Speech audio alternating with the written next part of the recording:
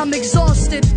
Last night I couldn't sleep, but when I did I could hear bombs in my dreams. Nightmare situation, how could they be so evil, making martyrs out of children and innocent people? We expect the bombs, not knowing where next. Huddle in the corner of my room, trying to protect my little brother as the building shakes like it's possessed, but nothing stronger than the will of the oppressed.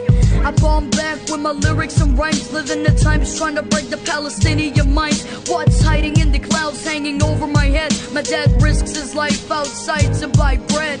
The fourth war in my 12th year. At this stage I'm numb, though I haven't feel scared. There's nothing I can do in this case to stay safe. I'm brave, even though this house could be in my grave. I want freedom for the population. 2 million prisoners living in this location, shouting at the wall, but nothing is ever changing. That's life under an occupation.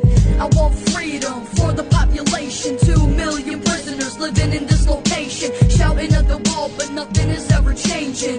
That's life under an occupation. Mothers mourn, fighting with grief. White sheets cover bodies that lie on the streets. Buildings turn to ash, but my mind is made of steel, so it doesn't take much for me to heal. Won't lose the will to live or lose our minds. My auntie lost her home, so she lost her life, but she is still alive, but traumatized by the bombs that flew in and dropped at night.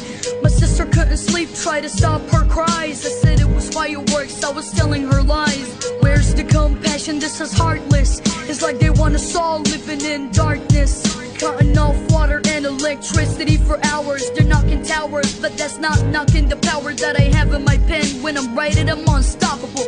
The microphone is the only escape possible, cause that's the way that I can speak my mind. I wonder, how does the fighter pilot sleep at night, knowing he can turn the city upside down all of a sudden, slaughtering families with the push of a button.